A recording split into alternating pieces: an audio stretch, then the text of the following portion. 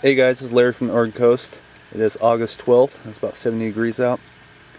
A few weeks ago, I started this little experiment. I was watching Media Maker 2000's one of his videos, and he had this exact setup, so I copied his setup. But I started this the very beginning of this little experiment on another video. So it was on my compost tea hydroponic video, but that video was getting too long, so I'm gonna separate these two. But this was the runt. Believe it or not, this thing is about 4 months old. In the last 2 weeks, this thing has really taken off.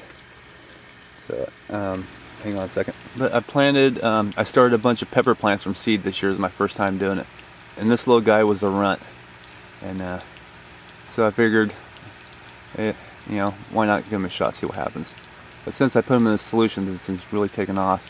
And if you can tell, I finally got little jalapenos flowers starting to come through, so I might just end up with the world's smallest jalapeno plant that produces a jalapeno. Alright, I'm going to be a little shaky here. I'm going to try to show you the roots here, so I apologize if I make you get you a little bit of motion sickness going on, but roots are looking really good. And this is doing really good. And all this can, it was a Folgers coffee can, and I was having a little bit of algae problems, so I ended up throwing some black paint on there, and that solved the problem. But we will be back in a week. This thing's really starting to take off. I just about gave up, and this plant was actually so weak I had to use this rock here to hold the stem up. It just wouldn't even stand up on its own. And the poor bugs even tried to put this thing out of its misery, but everybody loves the underdog, and this is my underdog, so let's see what we can do with this thing. Alright guys, we'll see you back in a week. Hey guys, it's August 26th, and I'm going to do a little update here on my little jalapeno plant. As you can see, this guy is really taking off here, so I'm going to come in for a closer look here. I'm actually starting to get little flowers here, so calling this guy a little Rocky. So I just might end up getting a few peppers out here. Like I was saying, world's smallest jalapeno plant. Maybe we'll get some peppers out of there. I'll take a close up with the roots here real quick. Roots looking really good. Not as white as a lot of the videos I've seen, but so far so good. Little guy's hanging in there.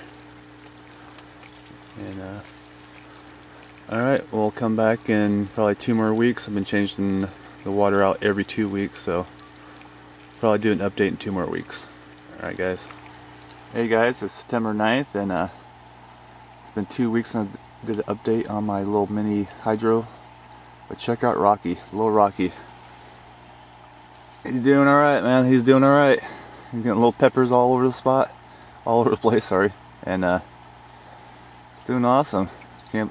I'm really sold on this hydro. I'm definitely going to take this thing to the next step for it. And alright, let's take a look at the roots. And that's pretty awesome. Not bad for a plant that was gonna end up in the compost pile.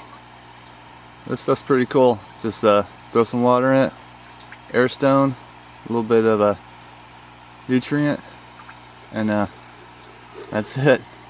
Easiest thing I've ever done. But pretty impressed, really impressed. This little guy, not doing bad. Alright, well, let's see in a couple weeks if we can get a pepper off this thing.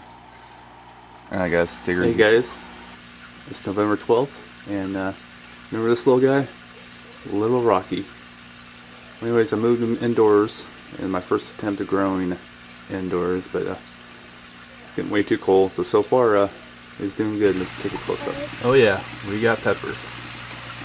So this guy's doing really good. My first attempt at growing indoors. One of the issues I noticed, I'm going to shake it all over, is, see that right there? It's really wet and really soft. And I know peppers don't like to be wet, but it's been like this for quite a while.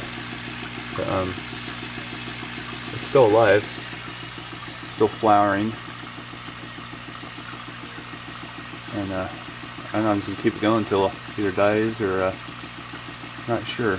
Alright, let's take a look at the roots. Alright, there we go. Just in there, stone, coffee can, a little bit of water, a little bit of Box Farm nutrients.